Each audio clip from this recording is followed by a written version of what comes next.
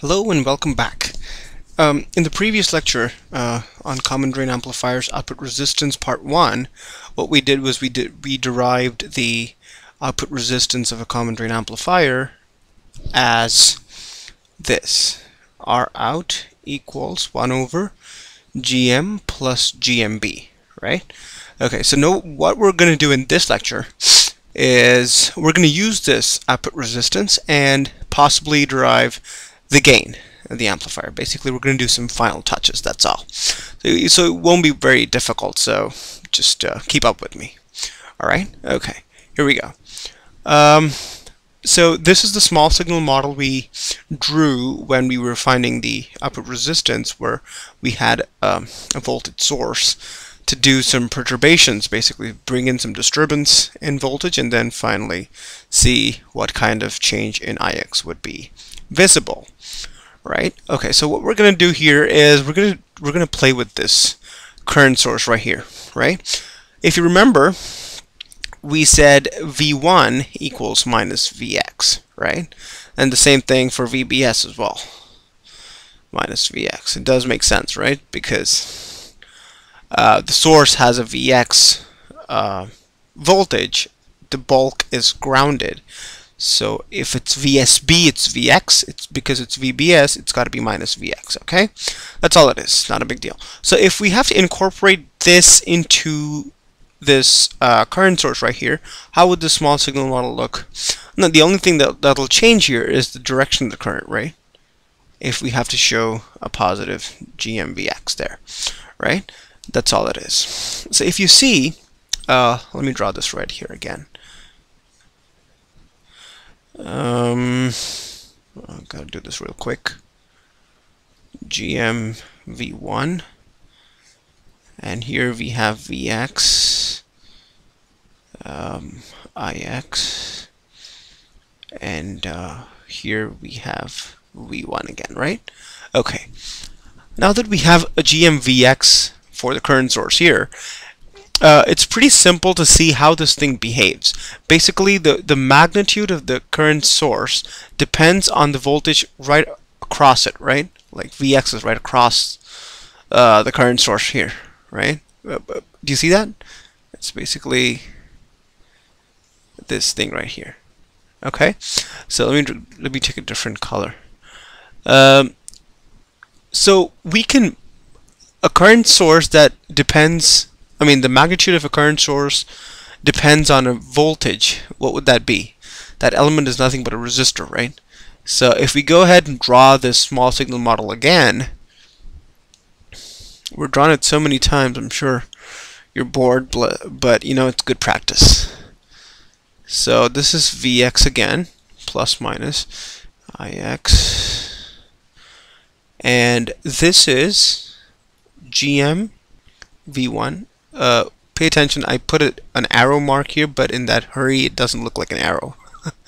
So this is grounded again here, and here GMB can be modeled as a resistor, but GM basically is transconductance, but we need resistance, so 1 over GMB is the resistance. Okay, alright, perfect. Now if you look at this diagram, this thing that we've done right here, this can be done only in the case of a source follower or a common drain amplifier. It cannot be done in any other case, okay?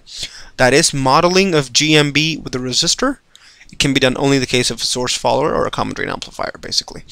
So what is this basically? If this resistor appears appears parallel to the output voltage, right? Here's where we take the output voltage, V out. I'm going to draw that in just a short while. So basically it's in parallel with the output voltage. So if any resistance is parallel to something else, it's going to reduce the entire resistance, right? So two resistances in parallel are lower than each of them, right? So we know that. Now let's take a look at R out. R out was given by 1 over GM plus GMB, right? Okay, so now if we look at this, if we kind of play with this equation, let's say we do 1 over R out equals GM plus GMB, right? And now this these, each of them can be written as this: 1 over GM plus 1 over GMB, right? So does this ring a bell? Basically, 1 over Req equals 1 over R1 plus 1 over R2. What is this? This is a parallel connection of two resistances. That's all it is, right? So if you see, 1 over GM is a resistance and 1 over GMB is the other resistance. So 1 over that plus 1 over that is very simple, right? So R out equals 1 over GM in parallel with 1 over GMB, right? This again shows us why the output resistance of a common drain amplifier is lower than others. Of course, if you don't consider GMB, if you don't consider body effect here, which you shouldn't, you just have to do that, but suppose you just ignore it, R out will be 1 over GM, right? Okay. Alright, so let's go ahead and derive the gain of the common drain amplifier, and we're going to be doing this little modification here. So remember what we derived before for the gain of the common drain amplifier? We did GM times RS over 1 plus GM plus GMB the whole times RS. Correct me if I'm wrong. And we said RS is huge. I mean, let's consider RS to be huge, so we can ignore 1. You know, the entire thing is really big. So GM RS over GM plus GMB times RS. And RS cancel. So GM over GM plus GMB. This is what we got from the large signal analysis and also the small signal models. What we're going to do now is we're going to do something slightly different, right? So for this common drain amplifier, let's go ahead and draw the small signal model again. Okay, so what would it be? We have a Vin here, Vin, and this is plus and this is minus again, V1 probably. And here we're not going to include the RS because it's huge and it's already in parallel, so it can be ignored, right? I'll draw it, and once I draw it you'll understand better. So GM V1 here, and this is GMB, right? Sorry, 1 over GMB, right? And this is V out, isn't it? But then the RS is basically just parallel, so we ignore that, right? And anyways, it's going to just get cancelled. So this is called the intrinsic common drain amplifier. I mean, the small signal model of the intrinsic common drain amplifier. Okay. Now, if we have to derive the gain from here, we got to make some modifications, right? We got to make. I mean, we got to deduce the Thevenin equivalent of this circuit, and from there we can derive the gain. Let's see how to do that. So basically, this is where you're looking at for the Thevenin equivalent. So what your circuit will finally look like is just this current source becomes 1 over GM in series, right? So I'm hoping that Thevenin equivalent structures are not confusing. 1 over GM, and here you have a V out, and here you have 1 over GMB, right? And if you had to do AV for this, for example gain, which is V out over V in, this is nothing but a potential divider, right? You have a V out here, V in up there basically, and then a 1 over GM and 1 over GMB 1 over GMB at the bottom, right? So what would this be?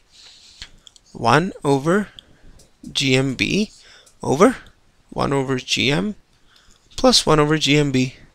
That's all, right? Let me do this right here again. So you have V in here, R1, R2, and you have V out here. So what would V out over V in be? V out over V in is R2 over R1 plus R2. I've done the same thing here. Okay? So work it out on paper so that we're not confused at all. So if we can work around this, what will we get?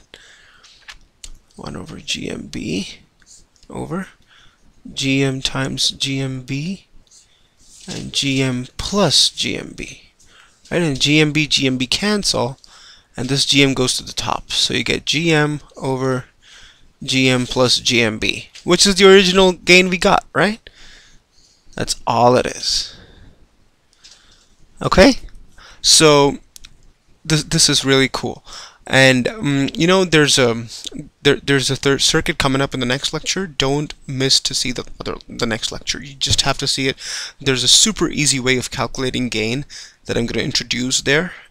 So I will see you there. So of course, before I go, what is this?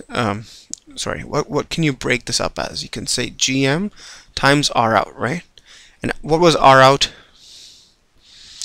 It's basically GM times 1 over GM in parallel with 1 over GMB, right? Basically what this means is the transconductance of the input transistor times the resistances connected to the output node, right? That's all it is. So we will build on this concept even more in the next coming lecture. Great, thanks. See you in the next lecture.